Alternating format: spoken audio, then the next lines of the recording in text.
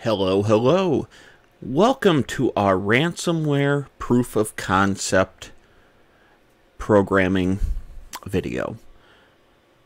In this video, we're going to run through how you can build a very simple encryptor where it will take encryption or take a file and it will encrypt it, much like what ransomware does. Now, mind you, be very, very careful with this. This is for educational purposes only. Do not use this for any illegal activity. We're just using this to further understand how ransomware works. So we got our proof of concept text file, .text here, and it's in this desktop directory. We'll write it out here soon.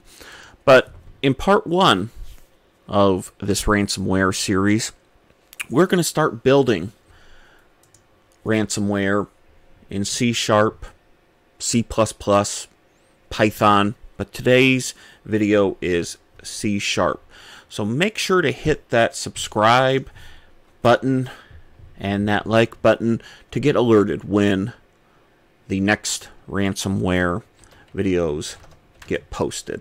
Alright, first things first, we're going to start with directory here. And the way to do it in C# is the @ symbol there and the directory to which that file poc.txt is on is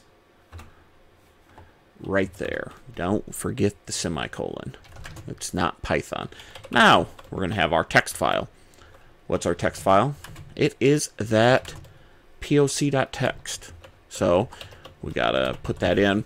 And in future videos, we're actually going to illustrate how we can use the for loop to search for all kinds of files. The text, the docx, whatever the case may be. So, but for this purposes, we're just doing something very simple. Getting our feet wet so we know exactly how it goes. So in future videos, we're going to build upon these concepts and build some better stuff. So in this, we're going to be taking the encrypted file, of course, and putting it into the encrypted poc.txt. We're almost done here. We need to remember our key here. And for purposes of this is a very generic, very simple. It could be password, could be anything, but it's basically that key that'll encrypt everything with this sharp AES crypt. And you'll want to be able to get this via NuGet. It's something that you do have to install, but it's pretty simple. You just have to go up to Tools, and I can show in a future video if anyone's having any trouble with it. But now we get to the fun part. The actual encrypting of the file.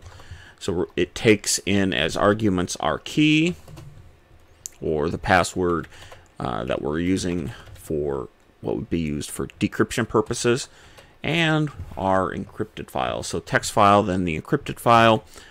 Now, if you utilize this, all you're going to do is create another file, because you can actually, when you're encrypting it, actually take in the file itself and replace it as a process.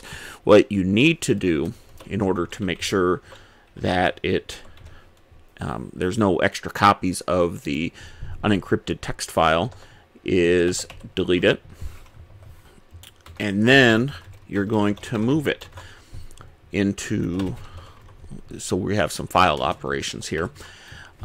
But so basically, if we didn't delete the file, it would still be there. We'd be basically, what this sharp AES crypt does is makes a copy of it on the desktop, and then you'd still have your regular .text file there unencrypted.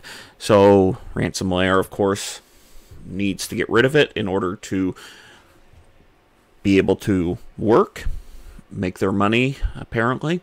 and that's what you need to do. So this should do it. Remember, it's going to be on this right here.